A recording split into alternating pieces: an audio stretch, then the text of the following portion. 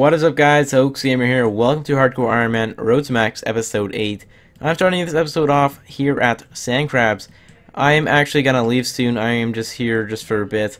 I just want to say some things real quick. What I'm gonna be doing in this episode is I'm gonna try to grind out that Slayer helm. It's gonna be a really nice item to get really early on. As you guys see here, my skills are kind of low, like my skilling skills. The reason is because the way I'm playing this Hardcore Ironman is defense first, so I'm getting up my stats, like my combat stats, so to make sure that I won't die early on, because I don't want to go get like 99 fire making and then just die like next week due to like some boss killing me. So my plan is just to get high defense and then go into more skilling so I get my total level up. Just completed my lesser demon task. Not my favorite task, but overall it is decent XP. Let's go see what I get next. Wow, 162 Hellhounds. This is a really good task.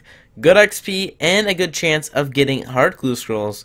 I just gotta be careful because I could possibly die. Nice, just hit 69 strength, one more level till 70, then I can switch to attack style. Hey, landed my first clue of this task. Hopefully we can complete it. Ah, rip. Cannot complete it. I need to get myself some rune boots, which is not going to happen anytime soon. Wow, very nice. Another hard clue scroll coming in. That makes it my second clue this task. I finally completed this Hellhounds task. It took me over 2 hours to do it.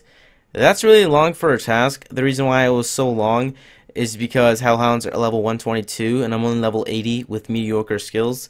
I am very close to level 70 strength, which is really cool because it's going to be my first ever level 70 on my Hardcore Ironman. Now, for the clue scroll, I cannot complete it. In order for me to complete it, I have to do Cabin Fever. So I might hold on to it until I do complete Cabin Fever. For the next task, I get 136 Kelphites. A really fast and easy task. Now, there's two things I can do. Go kill the big ones for a lot better drops, because I'm pretty sure they do drop rune items and some runes and herbs and all that stuff.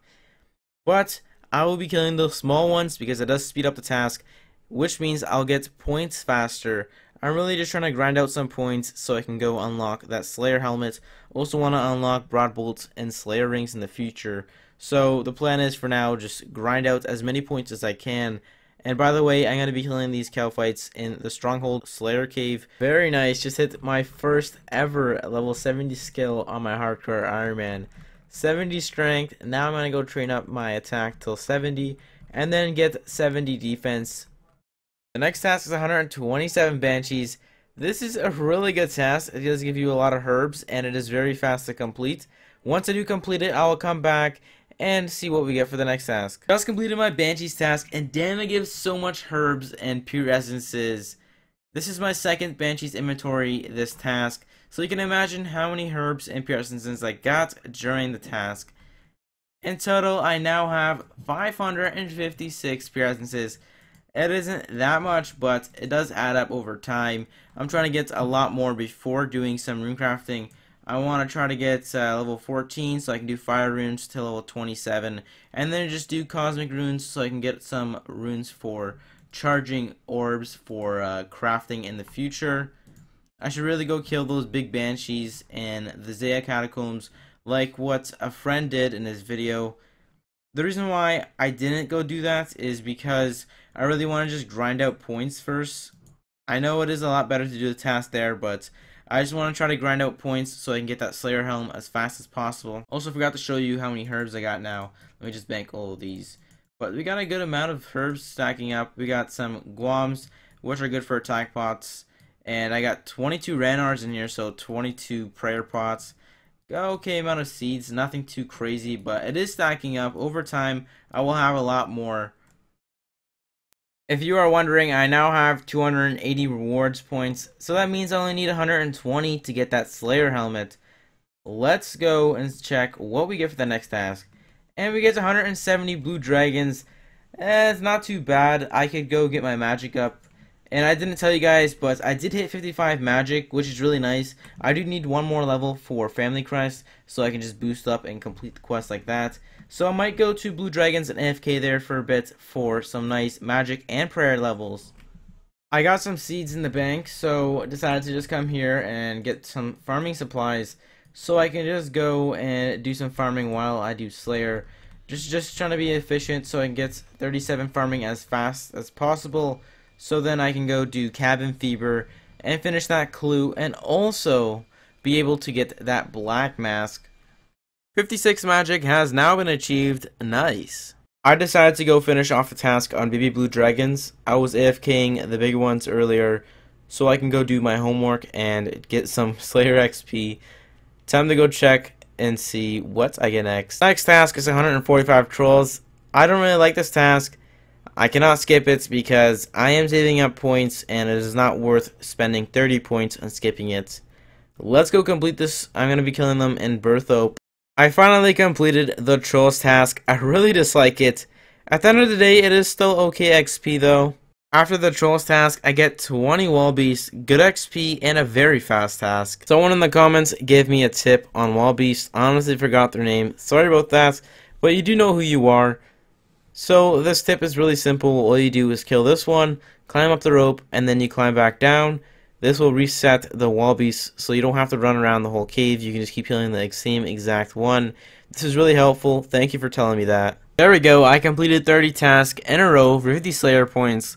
Let's go back to the Slayer Master and see how many points I have now.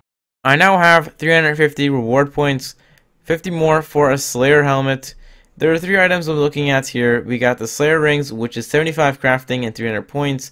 I could unlock this, but the thing about it is I'm not trying to go grind out 75 crafting right now. There are also broad bolts. Broad bolts are really good, but I don't have any sort of crossbow. Once I do get a rune crossbow, I'll definitely get this.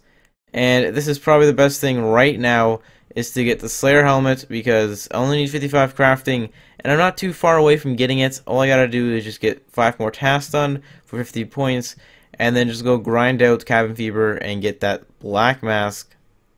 For the next task, I get 156 jellies. Jellies are really well known for hard clue scroll drops. What I'm doing right now is just dropping my clue scroll to juggle it, because you never know, I might not get a clue scroll this task, and it's better to have one than nothing at all.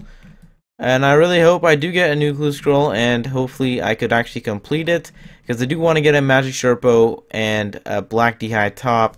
Very nice. I got myself a clue scroll.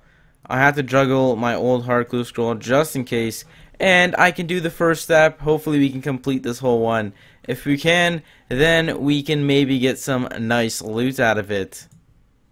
Finish this task and hit 67 HP in 82 combat. That's pretty cool. Time to go and try to complete this clue scroll. Before we do that, let's go check what I get next. And for the next task, I get 128 Pyre Fiends. Okay task. I'm really surprised I completed this clue. Let's open it up, and I get a rune plate body and some money. I guess it is pretty good. It could be a lot worse. Nice, just finished this task and hit 56 Slayer while doing it. Not again. The next task is 117 Trolls, back to Berthope. Boom, Trolls task is completed, finally. Aw, damn it. Just got 42 Iron Dragons. I'm not even gonna try this task because I don't have any good stab weapons or any anti-fires.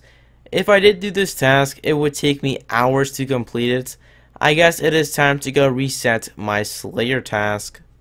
I'm going to start training up my farming. I have some seeds here and there.